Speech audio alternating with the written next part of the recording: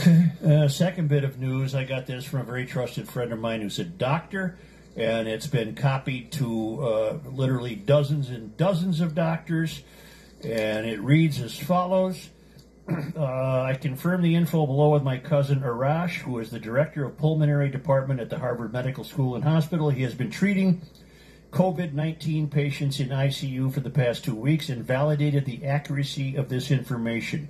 Please send this to as many people as you can. This information might save lives. Stay home, well, and safe. And this is from a friend of mine who I've known for years, so I have absolutely no doubt that this is the straight deal. Information from Vienna's laboratory studying COVID-19 say vast majority of people who died had ibuprofen, Advil in their system. Do not take it. Those who recovered did not take ibuprofen. So if you have symptoms, take paracetamol, acetaminophen, Tylenol only.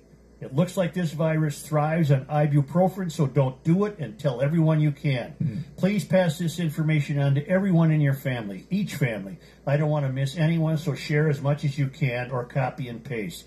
I just spoke with my friend who was a nurse in Vancouver, and they just learned that Advil makes the virus 10 times worse. Oh, wow. Tylenol only for the time being. She said Advil kickstarts the virus into pneumonia.